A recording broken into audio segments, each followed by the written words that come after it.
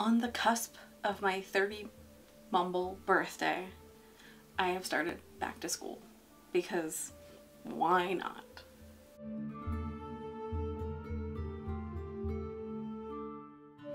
Hello and welcome to Bookhoarding by Bianca. Sometimes I talk about books, but today I'm talking about my life. I've recently decided to go back to school and I'm taking fashion classes and I'm really excited. So the background is because of where I live, I get free community college for being a resident of this very expensive city in America. I feel like for a lot of people, the panini has really pushed us to be like, life is short, what brings us joy, what doesn't bring us joy. And I think if you've been watching my videos, I've mentioned many times that like sewing's brought me joy. That was the thing that I really was thinking about a lot. And when I thought about how I could take these free community college classes that were fashion driven, that were all about all the cool things that I already love and that I've independently tried to research and figure out myself, it just made a lot of sense for me to do this. Don't get me wrong, I totally understand that like going back to school is also a privilege in itself, but I'm willing to like balance all of the like time management and like costs of all this to like make this happen for me because it's something that I really enjoy, unlike journalism. And it's something that like thus far has been an outlet for me and my creativity, unlike journalism. So anyway, it's been a really positive space for me because my sewing and crafting and all those things have been things that I've been coming to in times of like need and like needing that emotional reset, but also like learning these things in a more professional way and from teachers and everything has been really cool and fulfilling. I'm going to talk about some things that I've learned in class over the first week of classes. I've had 2 classes, so I thought I'd do a 1 week of fashion class kind of here's my overall impressions and here's everything that's happened. And yeah, so a few things before I go over some of the stuff I've learned. 1, it is terrifying to go back to school at any time. 2, there is some confidence in being like, I'm not really having to rely on this for like a degree. If I get maybe a certificate, that might be the max that I do. But I'm not going for like a degree of some kind. I have too many of those and boatloads of debt. This is 100% I think that I'm doing for me, and because of that I find pleasure in that. Like if I happen to down the line find like a side job or some kind of space in that to use these skills, that might be interesting, but for now I don't really have that in mind. I think the most that I have in mind for any of the skills that I learned through my fashion classes will be just making patterns that I might sell, and so like learning, that's why I'm taking pattern class, learning how to make professional level patterns so that then I could make those on my own and then potentially put those on my Etsy. Like I already have patterns for different Regency purses and little things like little projects like that, but working on like a bigger fashion project like my Batwing yoke thing that I recently did, if I could figure out a way to make that yoke thing graded for different sizes and accessible, that might be a really cool thing that I could do down the line. I also constantly get the like friends who are like, I would love for you to make me a dress one day, and I am not there yet. I'm not there yet, and it's definitely not the friends who are like, make me a thing for free. It's like friends who just genuinely want me to make cool stuff for them and pay me for it. And I've never felt like I was fully there because I just haven't learned to make patterns and I haven't learned to like pattern for different sizes other than my own size. So I'm really excited for these fashion classes because hopefully this will give me the experience to make these things for people, and then I can fulfill like the wishes of people and be like, yeah, like let's make a dream dress for you. Like let's do like a fun little thing. I was a big fan of watching shows like Project Runway, and like I've even watched like the new Making the Cut and all those things. So I went into this being like, I really hope that this doesn't have the toxicity of like some of these places. And so far it's been really nice. Like one of my teachers is actually really into historical fashion, and that makes my heart just the happiest it's ever been when she said that, because I feel like often if you are like me and you watch those shows, they sometimes really talk down about invoking historical styles and stuff. Those are different silhouettes though, and we've kind of stuck to the same silhouette for a lot of modern fashion. Historical fashion, literally if you watch those like Victorian things where like the silhouette of people's bodies goes like this the whole time, I think it's really interesting. And I also think there are a lot of little detail work skills from historical fashion that I'd love to incorporate in like potential designs. There is potential for me to like submit student stuff to like a student fashion show. That might be a thing that I do down the line. I don't know. Again, like I just want to have fun, so I'm not overthinking anything.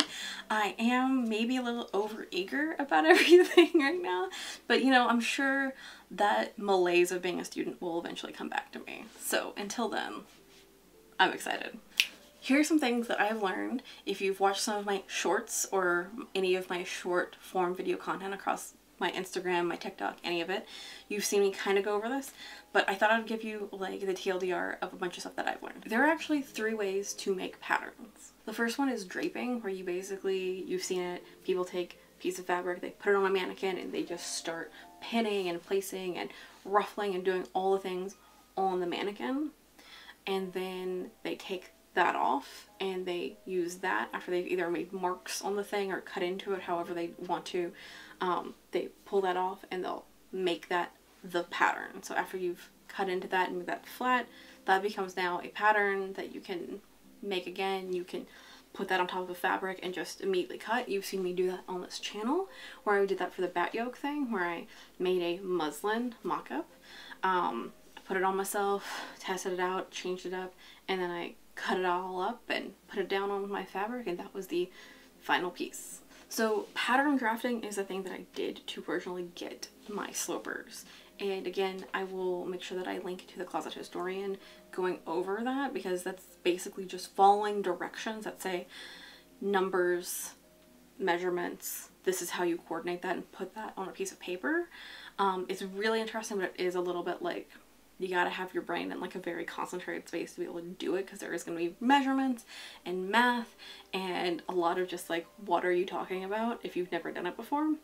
But if you follow along with those videos, you'll get an idea of how it works, and basically that's how pattern drafting is. It's using numbers and measurements and connecting those dots, and it's a lot of like using rulers and like French curves and stuff to make sure that you're getting those lines lined up and looking good. And the last kind of pattern making is flat patterning, which is what I'm showing you today, which is the using a sloper and then making combinations of things through that to make a new pattern.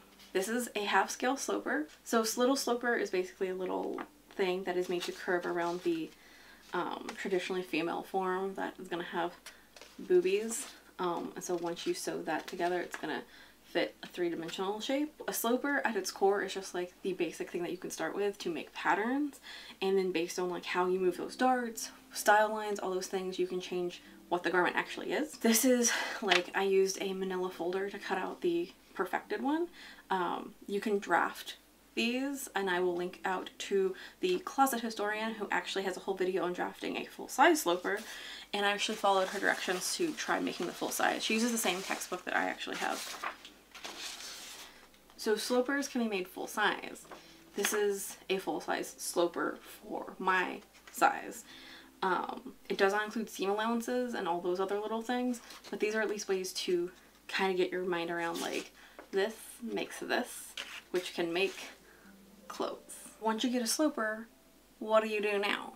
Once I followed a pattern drafting video to make the sloper, I put it on manila paper to make a little sturdier one that I'll be using to trace on this IKEA paper that I literally got at like IKEA. It's like a little craft roll of paper that's back here.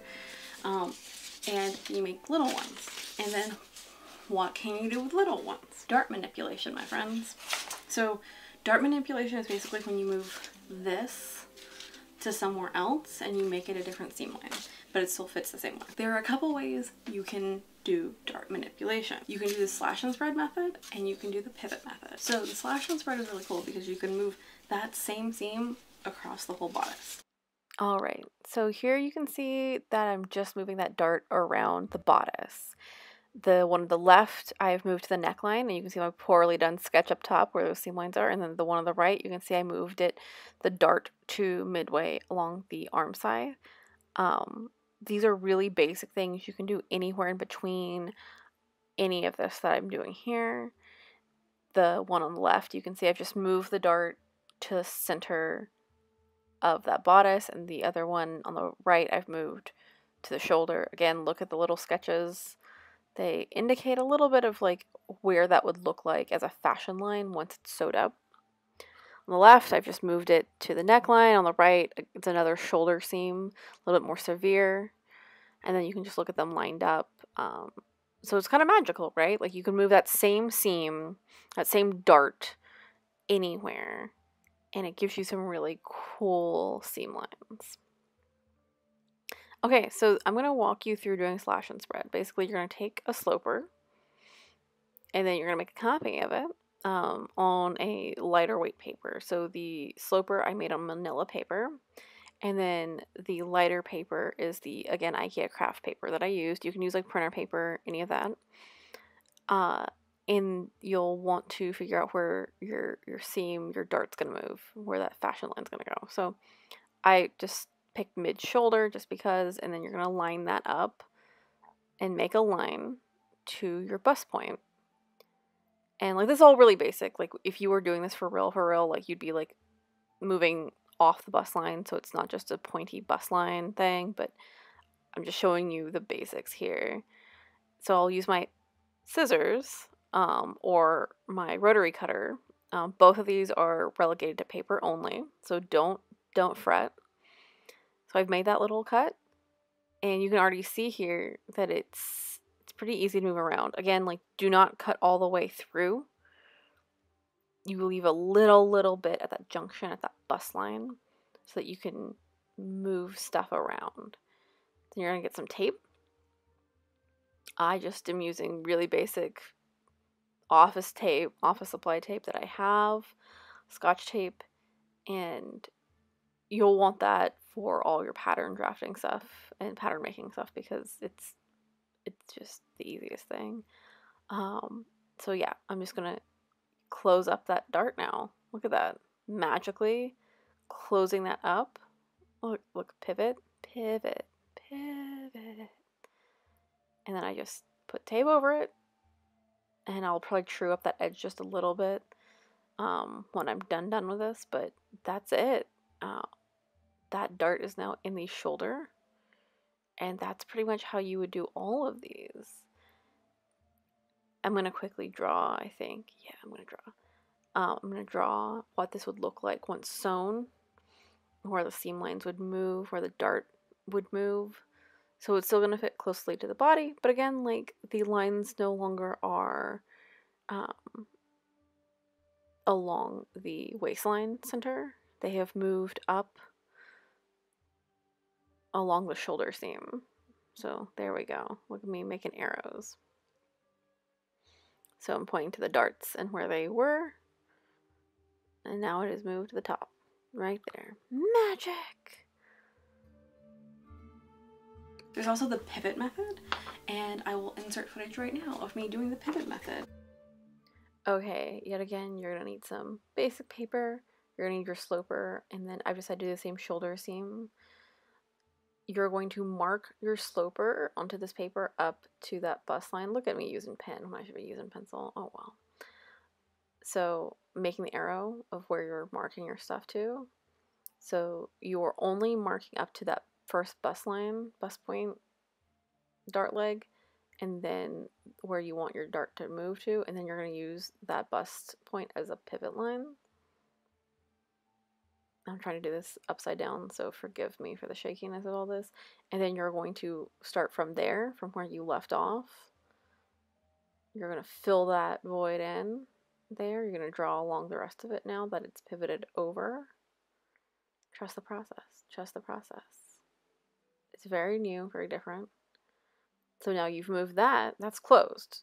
So now you have to mark in the dart because it's now open and it's there. So you're going to just draw a line to your bust point, to your new openings, to the new places there. And that is your new little